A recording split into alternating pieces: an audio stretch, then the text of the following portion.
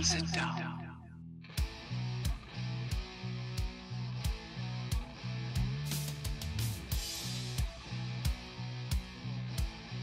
Alright guys, it's Dodgy from Big Mech's Workshop and Paint Studio. Today we're going to be painting a Plague Bearer because you can't have a month of Nurgle without at least doing a Plague Bearer. Started off with a Vallejo Black Primer as usual, and I've gone straight over with a Cayman Green by Model Colour. It may take a couple of coats because it's a dark colour.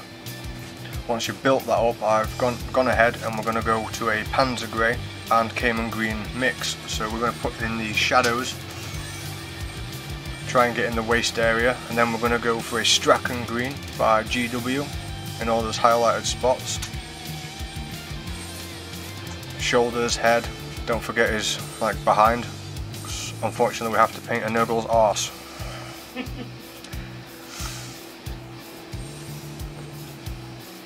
But I really like painting these flesh tones in different colours. I prefer to do these, in comparison to armour. A lot more fun. Then we're going to use a Sand Yellow by Model Air, and yes, it looks like a complete contrast to the colour, but if you water it down properly and apply it in thin layers, it makes a really good highlight for green. Because you don't end up with illuminous greens, you end up with something that looks like the light's hitting the green and reflecting the light back. Again, we're just going for those top spots, the shoulders, the head, the stomach area, anything that stick out. Then we're doing a mix of Ethonian Camo Shade and a drop of Agraxa Shade. You want to water this down with some medium, Lamiate medium as usual, and apply that generously all over. Don't let it pool up in all the flat surfaces because that just ruin the genetic look we're looking for. Yeah, I forgot how to speak for a moment.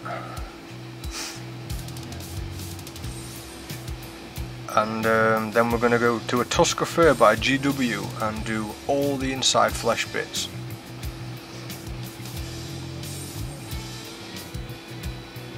This can take a couple of coats, which you want to keep it thin and not lose any of the detail in there, because this particular Plague Bearer has got a mouth in its stomach. We're definitely going to be bringing out all those details in there because it's one of its main features. And if you were reading the paint list at the front, I have no idea why we've decided to call this Plague Bearer Colin.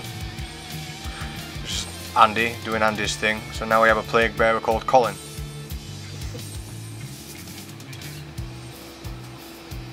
I may even start referring to him as Colin through this video, why not? We're having a bit of trouble getting the camera focusing, and one of our viewers said that if we turn off autofocus and leave the camera still, we should be able to get a bit better image, so we started doing that later on. If any of you guys have got tips out there to help us make better videos, just leave us a comment and then we can make better videos for you. The next colour after that is German Yellow as a highlight. I think you've seen me do this before on the Plague Drone video. You really want to water this down because it's quite a strong colour.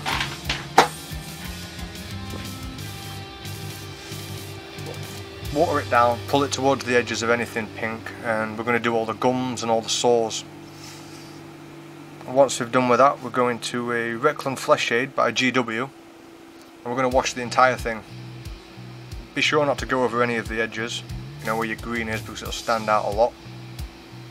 And again, I apologise for the focus, but in a bit we managed to fix the settings on the camera, start getting much better images. So I can't remember who it was who suggested to turn off the autofocus, but we've gone ahead and done that, and thanks for that hint.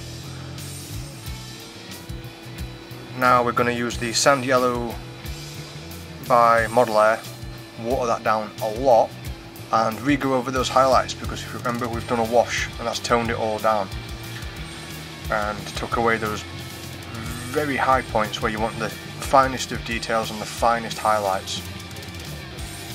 Otherwise you're going to end up with a very flat colour. I've seen people do it before. You'll paint a Plague Bearer and you'll just throw a wash on it and that'll be that. And if you want your army to look like that, that's fine. I mean, everyone does painting to a different standard obviously. But if you really want your model to look good, you've got to take your time and build it up in layers. And yep, now I'm still using the Sand Yellow, but I figured if I'm going to have to paint his butt, you're going to have to watch me paint his butt.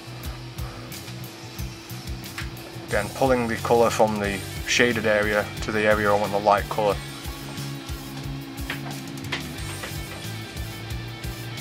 if you follow the other videos and you've been painting anything using these techniques, you should be getting used to that now. Start in the darkest area, pull the colour to the lightest area, and that's where the pigment will start to build up and pour, and it gives you a very nice transition.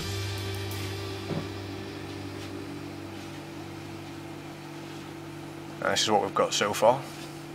See all those highlights pay off, really bringing out all the details, all the layers. Doesn't look so flat anymore.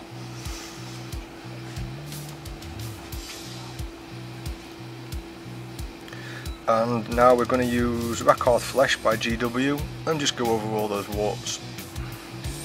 Don't put a dot on top of the warts. You can start by doing that, but go ahead and go around the wart as well. You want a nice smooth look around the edges of the bottom of the wart. Otherwise it's just going to let you put a blob of paint on there, and you don't want that kind of look. It's worth putting in that extra bit of time, because you thank yourself when you've finished it.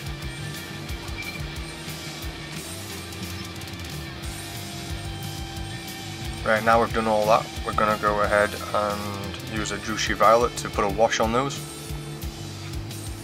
Water this down as always, because you can build it up in layers a little bit at a time.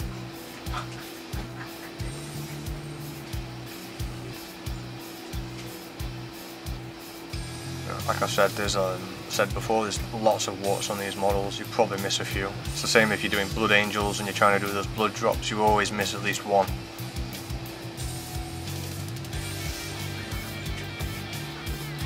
Once you've done this, you can easily re-highlight the top edges of these warts with the Rakarth Flesh again.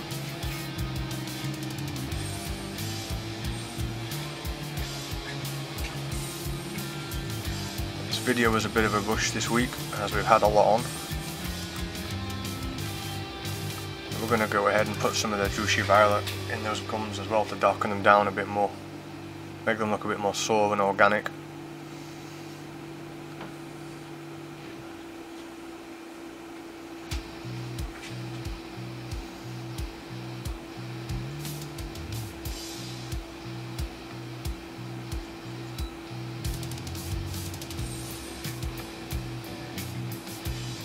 And as you notice on this video, a lot's changed. I've gone ahead and I've used a Steel Legion drab on the teeth and on the claws, and also we've put a base on there, which Andy quickly knocked up for us out of the collection of bases that we cast.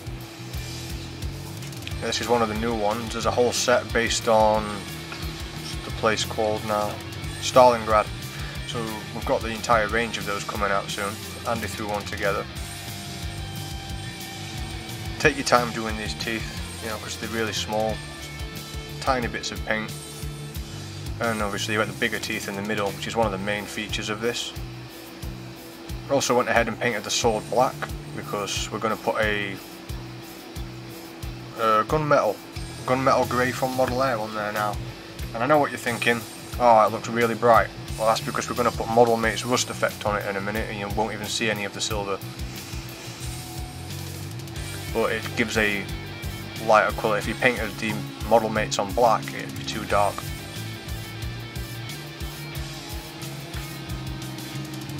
But if you've not tried Model Mates stuff before, you should definitely get hold of some. Stuff's brilliant for doing rust. There's absolutely no effort whatsoever to apply. Put it on like a thick paint, and within 5 minutes it'll fluff up and look like rust. You can't pick it all. We can't pick it all up on the camera, but there's so much detail in there, and it's textured. It's a very rusty sword, which you'd assume that Plague Bearers would have. We're then going to use Zandri Dust to highlight those teeth again. See all the colours around that mouth and all those washes add together, giving a very organic mouth look. And it looks quite vicious. I like the way that's coming along. Then we're going to use an Nishabti bone on the very points of the teeth, starting from furthest away again to the very tips, making the tips the brightest part and the most pronounced. Also doing the claws. I went ahead and did the eye with Balo Brown and put a Agrax Earthshade wash over it to give it some more depth.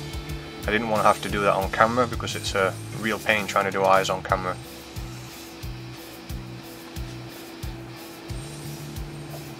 Highlighting all the teeth, claws and all those other features that we were doing that base colour.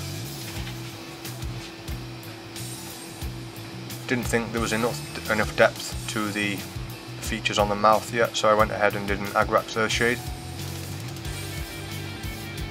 Blend all those colours together. Just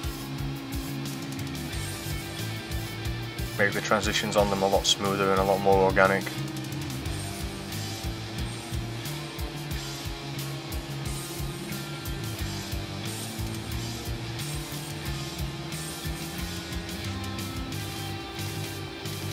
I went and did the same thing with the horn on his head as I did with everything else. Same way I did the teeth. Just layering it in, blending it in softly.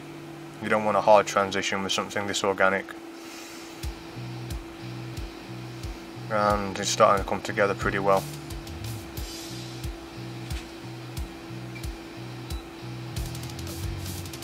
We're then just going to finish it off with a very watered down Ushabti Bone by GW on those highlights again. Only on the sharpest of edges.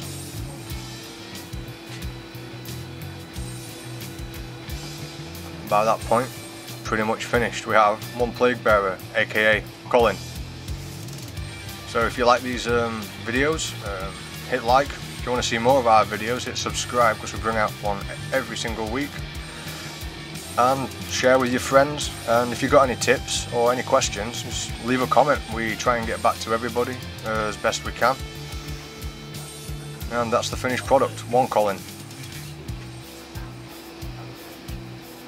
Thanks for watching, guys.